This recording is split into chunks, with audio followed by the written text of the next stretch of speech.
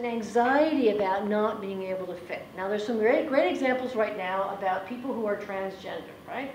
So are you male or are you female, or are you both? Or if you have ambiguous genitalia, which a certain percentage of the population, like 1%, are born with both sets of genitalia, or at least are ambiguous. So the question is, anything that's ambiguous, the mind has a difficult time with.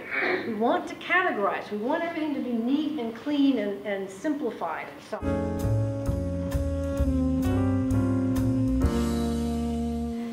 Since we humans create our social order, we create these social categories of belonging, right? Why don't we invent more categories? We do invent categories, and I go into in the book, I talk about the origin of race 500 years ago. Race was not a social category 500 years ago. It comes into existence in a particular time and particular reasons having to do with colonial expansion into the Americas and the need for labor. I don't want to get into it, some of you probably know it. The main thing to talk about is that people did not identify on the basis of the category race prior to around 500 years ago.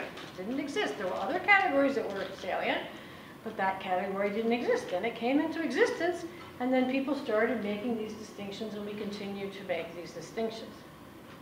But that means that we are incapable of inventing new types of social organization based on any kind of need that we have, right? So when we have categories and we fit into categories, we tend to feel that we belong.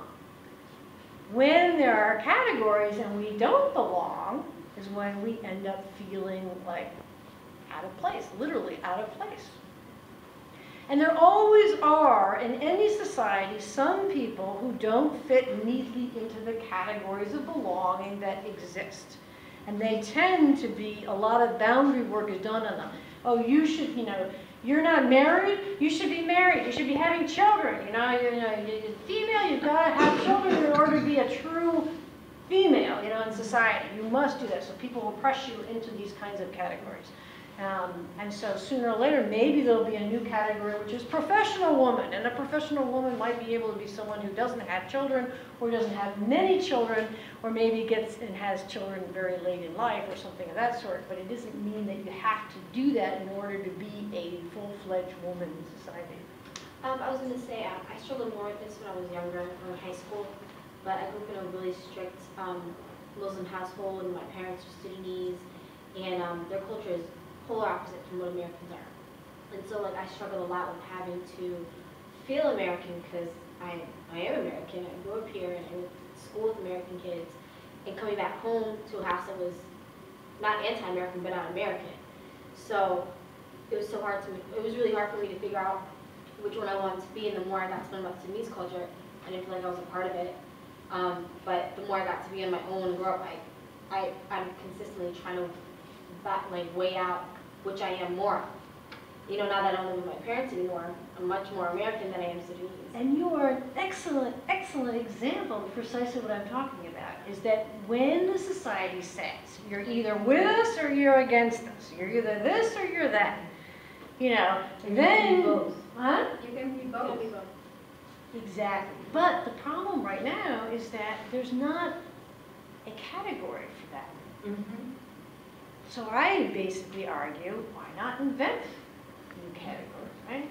Why don't we celebrate people like yourself who have these multicultural abilities? I actually argue that we're all multicultural, but people are suffering because we think we're supposed to be monocultural and fit into one versus the other, right? When indeed, all of life is about going from cultural context to cultural context. Yours happened to be a little bit more intense because home was so much different from outside of home. But when I'm home, my home is different, and I behave differently, I certainly dress differently, and I speak differently than when I'm out, and I'm doing my professorial thing. And when I speak Spanish, my whole gestures and my tone, everything changes. People tell you that when you're speaking another language, and I'm sure that happens to you too. Yeah, and I still battle with it when I go back home, I still have to So they're doing boundary work on you. They're saying basically you have to be this, or you have to be that, you have to be this, you have to...